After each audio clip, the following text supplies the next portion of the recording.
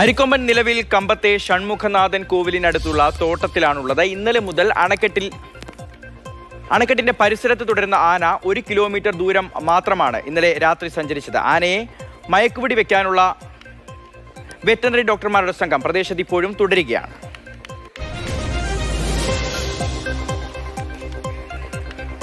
അരിക്കൊമ്പനെ പിടിക്കാൻ മുതുമലയിൽ നിന്നുള്ള പ്രത്യേക സംഘവും ഏഷ്യയിലെ തന്നെ മികച്ച പരിശീലനം നേടിയ സംഘവുമാണ് അരിക്കൊമ്പൻ മിഷനുള്ള ടീമിൽ ഇപ്പോൾ അവിടെ എത്തിയത്. ആനപിടുത്തത്തിൽ വൈദഗ്ധ്യം നേടിയ ആദിവാസികളും മീൻകാളൻ, ബൊമ്മൻ, ശിവ, ശ്രീകാന്ത് എന്നിവരാണ് സംഘത്തെ നയിക്കുക. മുതുമല കടുവ സങ്കേതത്തിലെ വെറ്ററിനറി ഡോക്ടർ രാജേഷും സംഘത്തിലുണ്ട്.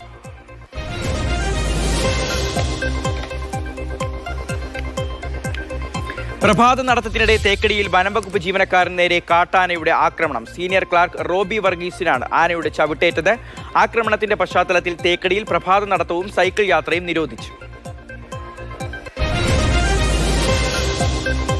ഹോട്ടൽ ഉടമ സിദ്ദീഖിന്റെ കൊലപാതക കേസിൽ വഴിത്തിരിവായത് ഫർഹാനയുടെ ഫോൺ വിളിയാണ്. ചെന്നൈയിലേക്ക് രക്ഷപ്പെടുമ്പോൾ ഷിബിലിയുടെയും ഫർഹാനയുടെയും ഫോണുകൾ സ്വിച്ച് ഓഫ് ചെയ്തിരുന്നു. മറ്റൊരാളുടെ ഫോണിൽ നിന്ന് ഒറ്റപ്പാലത്തെ അടുത്ത ബന്ധുവിനെ ഫർഹാന വിളിച്ചതാണ് അന്വേഷണത്തിൽ വഴിത്തിരിവായി മാറിയത്. വ്യാപാരി സിദ്ദീഖിന്റെ കൊലപാതകം നടന്ന കോഴിക്കോട്ടെ ഡി കാസ ഹോട്ടലിന് ലൈസൻസ് ഉണ്ടായിരുന്നില്ല എന്ന് കോർപ്പറേഷന്റെ കണ്ടെത്തൽ. മലിനീകരണ നിയന്ത്രണ ബോർഡിന്റെ അനുമതിയില്ലാതെ പ്രവർത്തിച്ച ഹോട്ടൽ അടച്ചുപൂട്ടാൻ കോർപ്പറേഷൻ നോട്ടീസ് നൽകി. ഹോട്ടൽ വ്യവസായി സിദ്ദീഖ് വധക്കേസിലെ പ്രതികളുമായി അന്വേഷണ സംഘം തെളിവെടുപ്പ് നടത്തി. മൃതദേഹം ഉപേക്ഷിച്ച അട്ടപ്പാടിയിലെ 9ാം വളവിലായിരുന്നു തെളിവെടുപ്പ്. പരിശോധനയിൽ സിദ്ദീഖിന്റെ മൊബൈൽ ഫോൺ കണ്ടെടുത്തു. വൈദ്യുതിക്ക് മാസം തോറും സ്വമേധയാ സർചാർജ് ഈടാക്കാൻ വൈദ്യുതി ബോർഡിന് റെഗുലേറ്ററി കമ്മീഷന്റെ അനുമതി. നിലവിൽ യൂണിറ്റിന് 9 പൈസ ബോർഡ് പിരിക്കുന്നുണ്ട്. വൈദ്യുതി വാങ്ങുന്ന ഇനത്തിൽ അധിക ചെലവുണ്ടായാൽ 10 പൈസയ്ക്ക് മുകളിൽ പിരിക്കണമെങ്കിൽ മാത്രം റെഗുലേറ്ററി കമ്മീഷന്റെ അനുമതി വാങ്ങിയാൽ മതി. ഇതിനായി ബോർഡിന് പുതിയ അപേക്ഷ നൽകാം.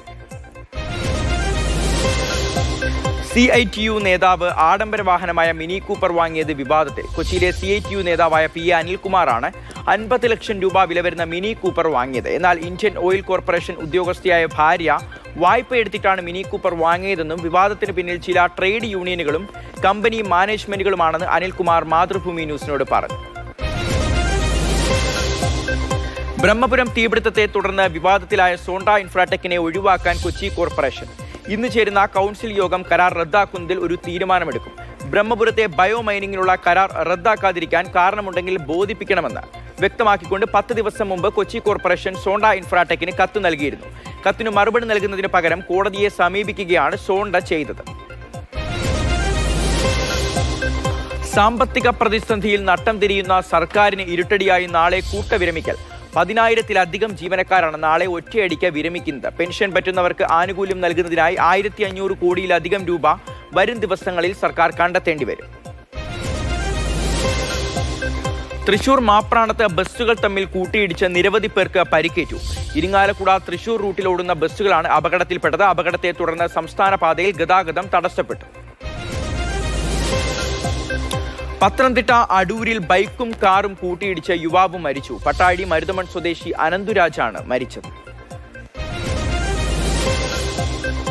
കശ്മീരിൽ ബസ് തോട്ടിലേക്ക് മറിഞ്ഞ ദുരന്തം 10 പേർ മരിച്ചു. 50-ലേറെ പേർക്ക് പരിക്കേറ്റു. ജമ്മു ശ്രീനഗർ ദേശീയപാതയിൽ ജജ്ജാർ കോട്ടിലേക്ക് സമീപത്താണ് അപകടം. അമൃത്സറിൽ നിന്നും 75 യാത്രക്കാരുമായി ഖത്രയിലേക്ക് പോയ ബസ്സാണ് അപകടത്തിൽപ്പെട്ടത്. ബസ്സിൽ നിശ്ചിത പരിധിയേക്കാൾ കൂടുതൽ ആളുകളെ കുത്തിനിറച്ചിരുന്നുവെന്ന് പോലീസ് പറയുന്നു. മദ്യനയ അഴിമതി കേസിൽ ഡൽഹിയുടെ മുൻ ഉപമുഖ്യമന്ത്രി മനീഷ് സിസോദിയുടെ ജാമ്യ ഹർജി തള്ളി. സിസോദിക്കെതിരെയുള്ള ആരോപണങ്ങൾ ഗുരുതരമാണ് എന്ന് ഡൽഹി ഹൈക്കോടതി പറയുന്നു. കർണാടകയിലെ ബെലഗാവിയിൽ പരിശീലന വിമാനം വയലിൽ ഇടിച്ചിറക്കി. സംബ്ര വിമാനത്താവളത്തിൽ നിന്നും പറന്നുയർന്ന ഉടൻ സാങ്കേതിക തകരാർ സംഭവിക്കുകയായിരുന്നു. വിമാനത്തിലുണ്ടായിരുന്ന 2 പേർക്ക് പരിക്കേറ്റു. രാജസ്ഥാനിലെ പ്രശ്നം പരിഹരിക്കാൻ കോൺഗ്രസ് ദേശീയ നേതൃത്വം നടത്തിയ ഇടപെടലുകൾ ഫലം കാണുകയാണ്. സച്ചിൻ പൈലറ്റും അശോക് ഗെഹ്ലോട്ടും ഒന്നിച്ച് മുന്നോട്ട് പോകാൻ ഹൈക്കമാൻഡ് നടത്തിയ ചർച്ചയിൽ ധാരണയായി. ഇതോടെ നിയമസഭാ തെരഞ്ഞെടുപ്പിനെ കോൺഗ്രസ് ഒറ്റക്കെട്ടായി നേരിടും.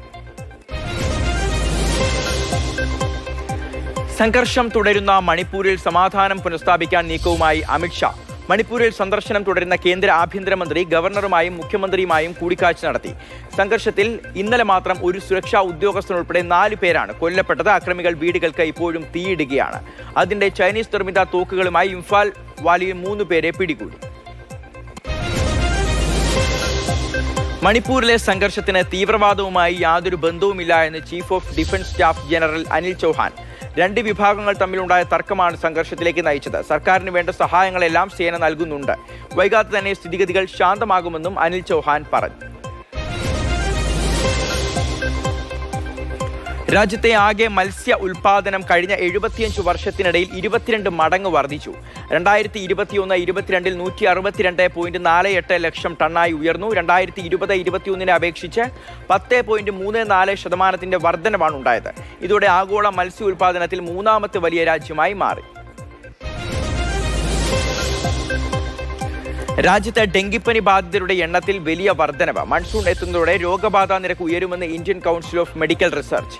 2008 സംസ്ഥാനങ്ങളിൽ മാത്രം ഒതുങ്ങിയ രോഗബാധ 2022 റിപ്പോർട്ട് അനുസരിച്ച് എല്ലാ സംസ്ഥാനങ്ങളിലേക്കും വ്യാപിച്ചിട്ടുണ്ട്. രാജ്യത്തെ ചില ബാങ്കുകൾ റിസർവ് ബാങ്കിന്റെ മാർഗനിർദ്ദേശങ്ങൾ പാലിക്കുന്നില്ല എന്ന് RBI ഗവർണർ ശക്തികാന്ത ദാസ്. ഇത്തരം ചില കാര്യങ്ങൾ റിസർവ് ബാങ്കിന്റെ ശ്രദ്ധയിൽപ്പെട്ടിട്ടുണ്ട്. ചില ബാങ്കുകൾ തങ്ങളുടെ ആസ്തികളുടെ യഥാർത്ഥ സ്റ്റാറ്റസ് മറച്ചുവെച്ചിരിക്കുന്നു. ഇതോടൊപ്പം ഭരണതലത്തിലും ചില വീഴ്ചകൾ ഉണ്ടായി എന്നും RBI ഗവർണർ. പുതിയ പ്രഖ്യാപനവുമായി കർണാടക മുഖ്യമന്ത്രി സിദ്ധരാമയ്യ. കന്നഡ ഭാഷാ പ്രവർത്തകർ, കർഷക, തൊഴിലാളി, ദളിത് പ്രസ്ഥാനങ്ങൾ, എഴുത്തുകാർ എന്നിവർക്കെതിരെ കള്ളക്കേസുകൾ എടുത്തിട്ടുണ്ടെങ്കിൽ അതൊക്കെ പിൻവലിക്കും. പുതിയ വിദ്യാഭ്യാസ നയത്തിന്റെ പേരിൽ വിദ്യാഭ്യാസ മേഖലയിൽ മായം കലർത്താൻ അനുവദിക്കില്ല എന്നും മുഖ്യമന്ത്രി അറിയിച്ചു. UPI ഉപയോഗിച്ചുള്ള പണമിടപാടുകൾ വരും വർഷങ്ങളിൽ ക്രമാനുഗതമായി വളരുമെന്നാണ് റിപ്പോർട്ടുകൾ. 2026 പ്രതിദിനം 100 കോടി ഇടപാടുകൾ എന്ന ശ്രദ്ധേയമായ നാഴികക്കല്ലിലേക്ക് എത്തിച്ചേരുമെന്നും PwC ഇന്ത്യയുടെ റിപ്പോർട്ടിൽ പരാമർശമുണ്ട്. ദി ഇന്ത്യൻ പേയ്മെന്റ് ഹാൻഡ്ബുക്ക് എന്ന തലക്കെട്ടിൽ പ്രസിദ്ധീകരിച്ച റിപ്പോർട്ടിലാണ് ഇക്കാര്യം സൂചിപ്പിക്കുന്നത്. വടക്ക് കിഴക്കൻ ഇന്ത്യയിലെ ആദ്യത്തെ വന്ദേ ഭാരത് എക്സ്പ്രസ് സർവീസ് ആരംഭിച്ചു. അസമിലെ ഗുവാഹത്തിയിൽ നിന്നും ന്യൂ ജയ്പാൽഗുരി ജംഗ്ഷൻ വരെയാണ് ട്രെയിൻ സർവീസ് നടത്തുക.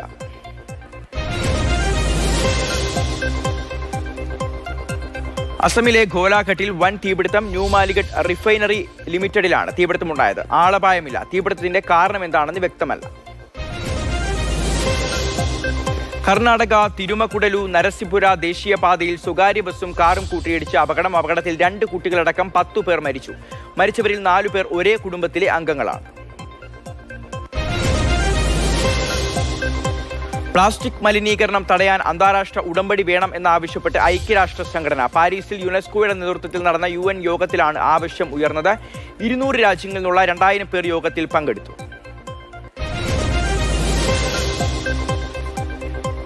സെമി കണ്ടക്ടർ കയറ്റുമതിക്ക് ഏർപ്പെടുത്തിയ നിയന്ത്രണങ്ങൾ നീക്കണമെന്ന് ജപ്പാനോട് ആവശ്യപ്പെട്ട് ചൈന. അന്താരാഷ്ട്ര വാണിജ്യ വ്യാപാര നിയമങ്ങളുടെ ലംഘനമാണെന്ന് ചൈനീസ് വാണിജ്യമന്ത്രി വാങ് വെൻടാവോ ആരോപിച്ച് ഈ വർഷം ജനുവരിയിലാണ് ജപ്പാനും നെതർലൻഡ്സും ചൈനയിലേക്കുള്ള ചില ചിപ്പ് നിർമ്മാണ സാമഗ്രികളുടെ കയറ്റുമതിക്ക് നിയന്ത്രണങ്ങൾ ഏർപ്പെടുത്തിയത്.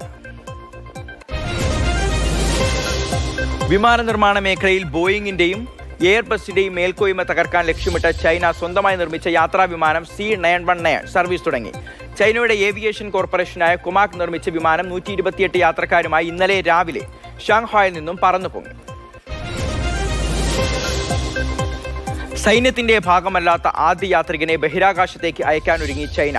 ടിയാൻഗോങ് ബഹിരാകാശ നിലയത്തിൽ നിന്നുള്ള ക്രൂഡ് ദൗത്യത്തിന്റെ ഭാഗമായിട്ടാണ് ബീജിംഗിലെ സർവകലാശാലയിലെ പ്രൊഫസർ ഗുയി ഹൈച്ചാവോയെ ബഹിരാകാശത്തേക്ക് അയക്കുന്നത്. 2030 മുമ്പ് ബഹിരാകാശ യാത്രികരെ ചന്ദ്രന്റെ ഉപരിതലത്തിൽ എത്തിക്കാൻ പദ്ധതിയുണ്ടെന്നും Chinese space agency deputy director പറഞ്ഞു. യുക്രൈൻ തലസ്ഥാനമായ കീവിൽ ഡ്രോൺ ആക്രമണം കടുപ്പിച്ച് റഷ്യ. ഡ്രോണുകളും ക്രൂയിസ് മിസൈലുകളും ഉപയോഗിച്ച് രാത്രിയിൽ കീവ് ആക്രമിച്ച റഷ്യ ബാലിസ്റ്റിക് മിസൈലുകളും ഉപയോഗിച്ചു. റഷ്യൻ മിസൈലുകളെ വെടിവെച്ചിട്ടതായി റിപ്പോർട്ടുകളുണ്ട്.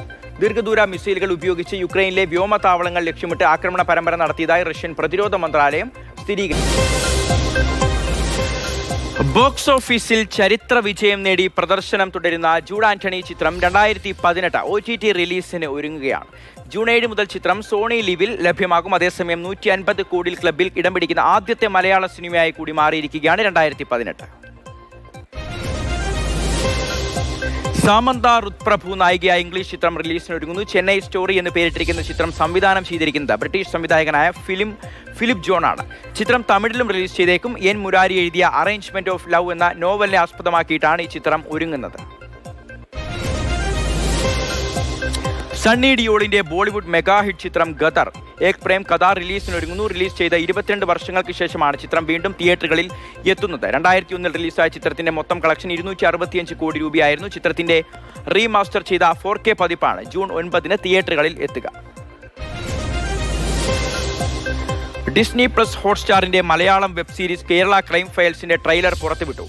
ജൂൺ 23 ഡിസ്നി പ്ലസ് ഹോട്ട്സ്റ്റാറിൽ സ്ട്രീമിംഗ് ആരംഭിക്കുന്ന സീരീസിൽ അജു വർഗീസ്, ലാൽ എന്നിവർ പ്രധാന വേഷങ്ങളിൽ എത്തുന്നുണ്ട്. ജൂൺ, മധുരം എന്നീ ചിത്രങ്ങൾ ഒരുക്കിയ അഹമ്മദ് കബീറാണ് വെബ് സീരീസ് സംവിധാനം ചെയ്തിരിക്കുന്നത്.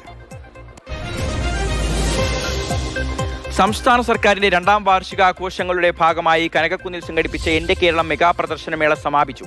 മേളയിൽ മികച്ച എക്സിബിഷൻ സ്റ്റാളിന് 1ാം സ്ഥാനം ജയിൽ വകുപ്പും വനിതാ ശിശു വികസന വകുപ്പും പങ്കിട്ടു. 2ാം സ്ഥാനം കേരള പോലീസ്, സാങ്കേതിക വിദ്യാഭ്യാസ വകുപ്പ് എന്നിവർക്കാണ്. അനേട്ടിന്റെ നേതൃത്വത്തിൽ സൂര്യകാന്തി 2023 എക്സ്പോ സംഘടിപ്പിക്കുന്നു. ഇന്ന് മുതൽ ജൂൺ 1 വരെ തിരുവനന്തപുരം തൈക്കാട് പോലീസ് മൈതാനത്താണ് എക്സ്പോ സംഘടിപ്പിക്കുന്നത്. സൗരോർജ്ജ സാധ്യതകളെപ്പറ്റി പൊതുജനങ്ങളെ ബോധവാന്മാരാക്കുകയാണ് പ്രദർശനത്തിന്റെ മുഖ്യ ലക്ഷ്യം. കൊല്ലം ജില്ലയിലെ കുടുംബശ്രീ പ്രവർത്തകരുടെ ജില്ലാതല കലാമേള നടന്നു. താലൂക്ക് തല മത്സരങ്ങളിൽ 1ാം സ്ഥാനം നേടിയവരാണ് കുടുംബശ്രീ ജില്ലാ കലോത്സവത്തിൽ പങ്കെടുത്തത്. നിർമ്മാണ തൊഴിലാളികളുടെ പെൻഷനും മറ്റ് ആനുകൂല്യങ്ങളും ഉടൻ വിതരണം ചെയ്യണമെന്നാവശ്യപ്പെട്ട് നിർമ്മാണ തൊഴിലാളി ട്രേഡ് യൂണിയൻ ഐക്യസമിതിയുടെ നേതൃത്വത്തിൽ കോട്ടയത്ത് മാർച്ച് നടത്തി. ജില്ലാ ക്ഷേമനിധി ഓഫീസിലേക്കാണ് മാർച്ച് നടത്തിയത്. ശാന്തിഗിരി ആശ്രമം ഓർഗനൈസിംഗ് സെക്രട്ടറി സ്വാമി ഗുരുമിത്രൻ ജ്ഞാനതപസി സമാധിയായി. നാളെ രാവിലെ 7 മണി മുതൽ പൊതുദർശനം ഉണ്ടാകും. സംസ്കാരം പോത്തൻകോട് ശാന്തിഗിരി ആശ്രമ വളപ്പിൽ നടക്കും. വൈക്കം സത്യാഗ്രഹ കാലത്ത് പോരാട്ടത്തിന്റെ തീക്കനലായി മാറിയ ആമച്ചാടി തേവന് സ്മൃതി മണ്ഡപമൊരുക്കി കോൺഗ്രസ്. തൃപ്പൂണിത്തുറ ആമച്ചാടി ദ്വീപിലെ തേവന്റെ ശവകുടീരവും വീടുമാണ് കോൺഗ്രസ് നവീകരിച്ചത്. അംബേദ്കറുടെ ചെറുമകൻ ആനന്ദ് രാജ് അംബേദ്കർ പരിപാടി ഉദ്ഘാടനം ചെയ്തു.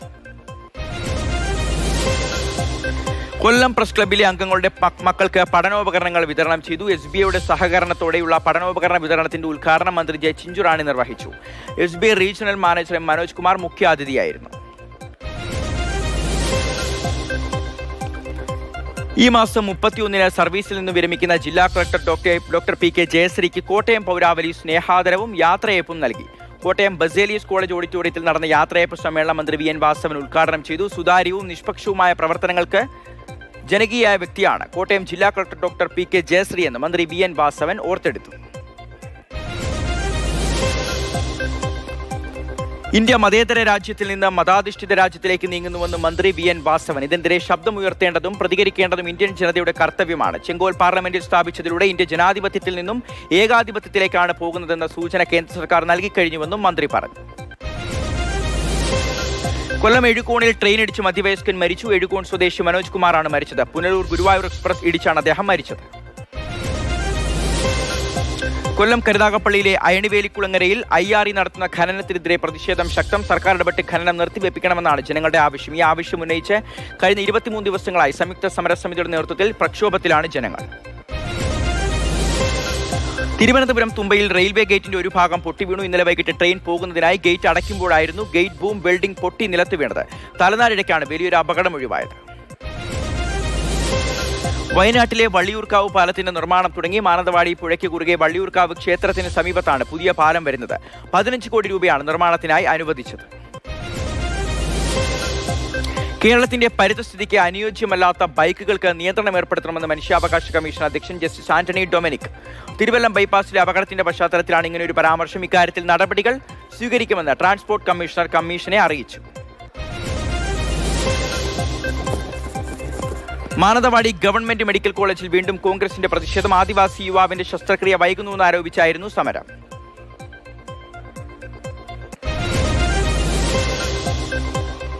കോഴിക്കോട് കോർപ്പറേഷൻ സ്റ്റേഡിയത്തിൽ നിന്നും ഗോകുലം കേരള FCയെ പുറത്താക്കാനുള്ള തീരുമാനം ഫുട്ബോൾ വികസനത്തിന് തിരിച്ചടിയാകുമെന്ന ആശങ്ക. കരാർ വ്യവസ്ഥകൾ അനുസരിച്ച് സ്റ്റേഡിയം പരിപാലിച്ചില്ലെന്ന് ചൂണ്ടിക്കാട്ടിക്കൊണ്ടാണ് ടീമുമായി കരാർ പുതുക്കേണ്ട എന്ന് കോർപ്പറേഷൻ തീരുമാനിച്ചത്. മുഖ്യമന്ത്രിയുടെ ഇടപെടൽ തേടുകയാണ് ക്ലബിന്റെ അധികൃതർ. സംസ്ഥാന സർക്കാരിന്റെ രണ്ടാമത്തെ വാർഷികത്തോടനുബന്ധിച്ചുള്ള കരുതലും കൈത്താങ്ങും അദാലത്ത് മാനന്തവാടിയിൽ മന്ത്രിമാരായ എം പി രാജേഷും എ കെ ശശീന്ദ്രനും നേതൃത്വം നൽകും. സംസ്ഥാനത്തെ 9 ജില്ലകളിലെ 19 തദ്ദേശ സ്വയംഭരണ വാർഡുകളിലേക്കുള്ള ഉപതെരഞ്ഞെടുപ്പിനുള്ള വോട്ടെടുപ്പ് പുരോഗമിക്കുകയാണ്. 2 കോർപ്പറേഷൻ വാർഡുകളോടൊപ്പം 2 മുനിസിപ്പൽ വാർഡുകൾ, 15 ഗ്രാമപഞ്ചായത്ത് വാർഡുകൾ എന്നിവിടങ്ങളിലേക്കാണ് ഇപ്പോൾ തിരഞ്ഞെടുപ്പ് നടക്കുക. വൈകിട്ട് 6 വരെയാണ് വോട്ടെടുപ്പ്. നാളെയാണ് വോട്ടെണ്ണൽ. 29 വനിതകൾ ഉൾപ്പെടെ ആകെ 60 സ്ഥാനാർത്ഥികളാണ് മത്സര രംഗത്തുള്ളത്. കോൺഗ്രസ് പുനഃസംഘടനാ പട്ടിക ഇന്ന് KPCC പ്രസിഡന്റിന് കൈമാറും. മണ്ഡലം, ബ്ലോക്ക് പ്രസിഡന്റുമാരുടെ പട്ടികയാണ് ഉപസമിതിക്ക് കൈമാറുന്നത്. 2-3 ദിവസത്തിനുള്ളിൽ പട്ടിക പ്രഖ്യാപിക്കാനാണ് നേതൃത്വത്തിന്റെ നീക്കം. ഗ്രൂപ്പ് പരിഗണനകൾക്ക് അപ്പുറത്ത് അർഹത മാനദണ്ഡമാക്കി നിയമനം നടത്തണമെന്നായിരുന്നു KPCCയുടെ നിർദ്ദേശം. ബ്ലോക്ക് തലത്തിൽ ഒഴിവാക്കപ്പെട്ടവരെ ജില്ലാ ഭാരവാഹിത്വങ്ങളിൽ പരിഗണിക്കാനുള്ള ധാരണയുമുണ്ട്. CPMന്റെ ജില്ലാ സെക്രട്ടേറിയറ്റ് അംഗം മത്സ്യക്കുളത്തിന്റെ ബണ്ട് മണ്ണിട്ടുയർത്തുന്നത് റവന്യൂ വകുപ്പ് തടഞ്ഞു. തിരുവല്ല വേങ്ങലിൽ അഡ്വക്കേറ്റ് ആർ സനൽകുമാർ മണ്ണിട്ട പ്രദേശത്തെ ജോലികൾക്ക് വില്ലേജ് ഓഫീസർ സ്റ്റോപ്പ് മെമ്മോ നൽകി. അതേസമയം വെള്ളപ്പൊക്കം മുന്നിൽ കണ്ടുകൊണ്ട് മത്സ്യസമ്പത്ത് നഷ്ടമാകാതിരിക്കാനുള്ള ശ്രമം മാത്രമാണ് ഉണ്ടായതെന്ന് ആർ സനൽകുമാർ. UDF ഏകോപന സമിതി യോഗം കൊച്ചിയിൽ ചേരുന്നു. ലോക്സഭാ തെരഞ്ഞെടുപ്പിന്റെ മുന്നൊരുക്കങ്ങളാണ് പ്രധാനപ്പെട്ട ചർച്ചാ വിഷയം. ഇടതു സർക്കാരിന്റെ 2ാം വാർഷികത്തിൽ സംഘടിപ്പിച്ച സെക്രട്ടേറിയറ്റിന്റെ വളയൽ സമരം എത്രത്തോളം വിജയകരമായി എന്ന് യോഗം വിലയിരുത്തും. കൊച്ചി കോർപ്പറേഷനിൽ LDFന് തിരിച്ചടി നൽകി ആരോഗ്യ standing committee chairman TK Ashraf UDFന്റെ പാളയത്തിലേക്ക് പോയി. മുസ്ലിം ലീഗിന്റെ വിമതനായി വിജയിച്ച അഷ്റഫ് LDFന് പിന്തുണ നൽകി വരികയായിരുന്നു. മാലിന്യ പ്രശ്നത്തിൽ മേയർ സ്വീകരിക്കുന്ന നടപടികൾ ചോദ്യം ചെയ്തായിരുന്നു അഷ്റഫ് ഇപ്പോൾ LDFനുള്ള പിന്തുണ പിൻവലിച്ചിരിക്കുന്നത്. സാമ്പത്തിക തട്ടിപ്പ് കേസിൽ അറസ്റ്റിലായ DYSPയുടെ ഭാര്യയ്ക്കെതിരെ 9 കേസുകൾ. റെയിൽവേ ജോലി വാഗ്ദാനം ചെയ്ത് പണം തട്ടി, അഭിഭാഷക ചമഞ്ഞുകൊണ്ട് ഒത്തുതീർപ്പിന് ശ്രമിച്ചു തുടങ്ങിയവയാണ് കേസുകൾ. ഇന്നലെ അറസ്റ്റിലായ VP നുസ്രത്തിനെ റിമാൻഡ് ചെയ്തു. കാസർഗോഡ് കെട്ടുംകല്ലിൽ വൻ സ്ഫോടക ശേഖരം പിടികൂടി. കോലിച്ചിയടുക്കം സ്വദേശി മുസ്തഫയുടെ വീട്ടിൽ നിന്നാണ് സ്ഫോടക വസ്തുക്കൾ പിടികൂടിയത്. ഇയാൾ ഉപയോഗിച്ചിരുന്ന കാറിലും സ്ഫോടക വസ്തുക്കൾ സൂക്ഷിച്ചിരുന്നു. എക്സൈസ് പ്രത്യേക സംഘം നടത്തിയ പരിശോധനയിലാണ് സ്ഫോടക വസ്തുക്കൾ കണ്ടെത്തിയത്. ലഹരി ഇടപാടുമായി ബന്ധപ്പെട്ടായിരുന്നു പരിശോധന.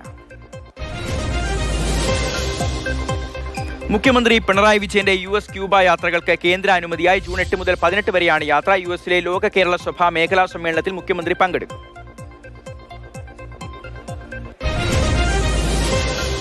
സർക്കാർ ഭരണ മികവ് മാത്രം പറയുമ്പോൾ സിനിമാ മേഖലയിലടക്കം ലഹരി മാഫിയയുടെ സ്വാധീനം കാണാതെ പോകുന്നു നടൻ സുരേഷ് ഗോപി. സിനിമയിൽ ലഹരി സാന്നിധ്യമുണ്ടെന്ന ടിനി ടോമിന്റെ ആശങ്കയ്ക്ക് ആഭ്യന്തരമന്ത്രിയാണ് ഉത്തരം പറയേണ്ടതെന്നും സുരേഷ് ഗോപി പറഞ്ഞു. അദ്ദേഹം പറയട്ടെ. നമ്മൾ പറഞ്ഞ ഉടനെ നാട്ടിൽ കുറച്ച് ആൾക്കാർ രാഷ്ട്രീയം കണ്ടു എന്നല്ലേ പറയും. വേണ്ട, ഭരണ മികവ് മാത്രം പറഞ്ഞാൽ മതി. അത് പറയട്ടെ. എറണാകുളം കാക്കനാട് പാലച്ചുവട്ടിൽ സ്വകാര്യ ബസ്സുകൾ കൂട്ടിയിടിച്ചതിന്റെ ദൃശ്യങ്ങൾ പുറത്ത്. ഇന്നലെ വൈകിട്ടായിരുന്നു അപകടം. ഒരു ബസ് റോഡിന് നടുവിൽ നിർത്തി യാത്രക്കാരെ ഇറക്കുമ്പോൾ പിന്നാലെ എത്തിയ മറ്റൊരു ബസ് ഇടിച്ചു കയറുകയായിരുന്നു. നിരവധി യാത്രക്കാർക്ക് മുഖത്തും തലയ്ക്കുമൊക്കെ പരിക്കേറ്റു. ആരുടെയും പരിക്ക് ഗുരുതരമല്ല.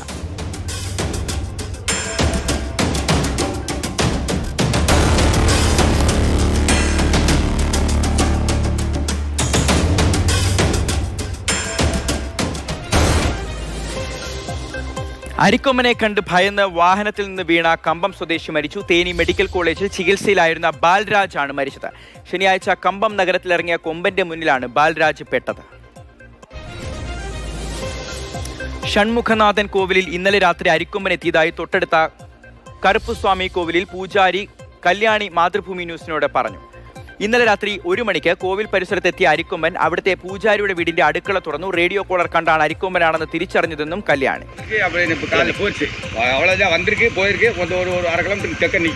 നൈറ്റ് 11 മണിക്ക് വന്നത്. അല്ല, റേഡിയോ കോളർ ഉണ്ടായിരുന്നു. അത് ഇല്ല, അത് കണ്ടു. നൈറ്റ് വന്നിട്ട്